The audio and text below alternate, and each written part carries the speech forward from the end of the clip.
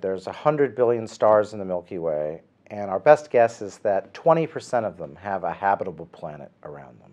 So that's 20 billion stars. That's a lot of stars. But the issue is we're separated not just by space, distance, we're separated by time. So one of the interesting analogies that I'll be talking about tonight is humans have been on this planet for 100,000 years. So the Earth's been around for 4.54 billion years. So if we were to collapse the entire life of the Earth into a single day, humans have been around for the last 2 seconds of the day. The rest of the time, the clock was going around, there were no humans here.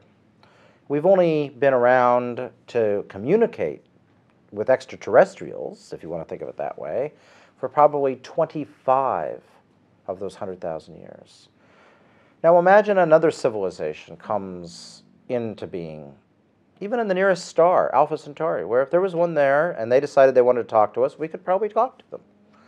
What's the odds that that civilization will be around at the same time we're around?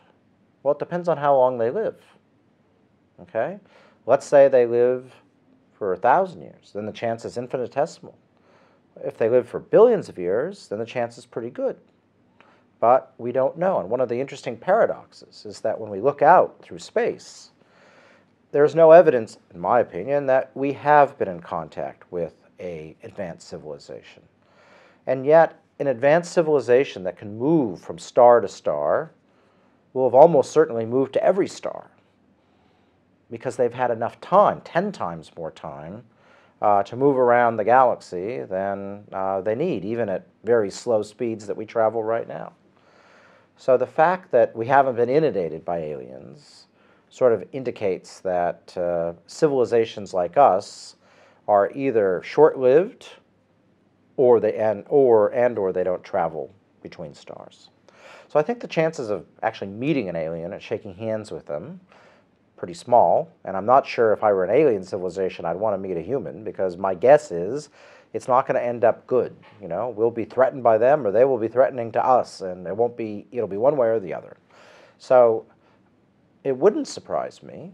It would surprise me, but I would say it's not zero likelihood that we could make contact. At least we would realize there's a civilization out there by their light or, radio transmissions. I think there's a chance that that could happen. It's remarkable what humanity's been able to do. We've been able to, by working together for the past 5,000 years, we've been able to build up this amazing understanding of the world around us that allows us to have what is, for many people, very prosperous lives. But when I look to the future, I realize we can continue on a path where things get better for more and more people, or we can go on a path where that's not true.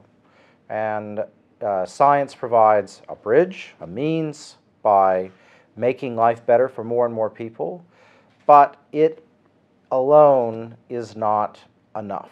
Humans have to decide to share our information and then ultimately share wealth and to help each other out in times of trouble as we try to cope with a world that is going to need to support 9 billion people over the coming decades. And that's a lot of people.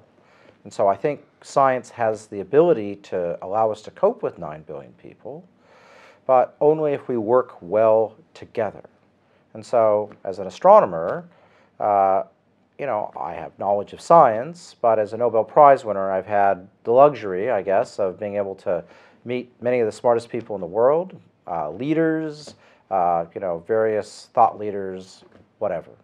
And, this is a very consistent picture that is held by many of these people that I meet. And so I think it's important when I get the chance to talk about things that are not just today, they are about the future. I think it's important to talk about it because we need to think about it.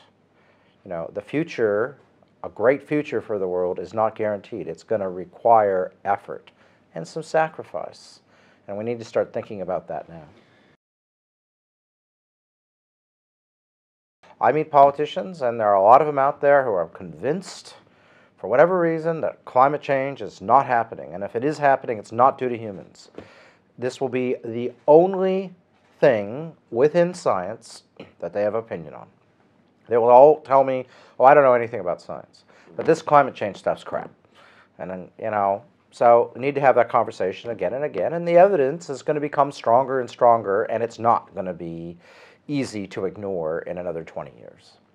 So the change of climate is something that we have evidence for, and in the end, like most bits of evidence, where do you look for advice and evidence? From the experts. And this is a place where science should be providing the advice to government, and it should be the advice that government should be willing to take. Now, what they act upon it, that's a very different question. That's a political question.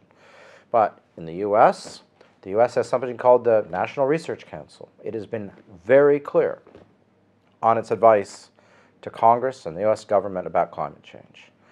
Why would this be the area that they wouldn't believe the evidence? I don't know. It's not logical. And people across the country, when the New York subway system starts filling up with water on a regular basis, people in New York are kind of convinced there's something funny going on, because that hasn't happened in the past. And these things are going to start building up. The evidence will become absolute, and people will have to act on it. In the end, climate change isn't going to kill us. It's going to be the conflict that climate change causes. That's what's going to kill us.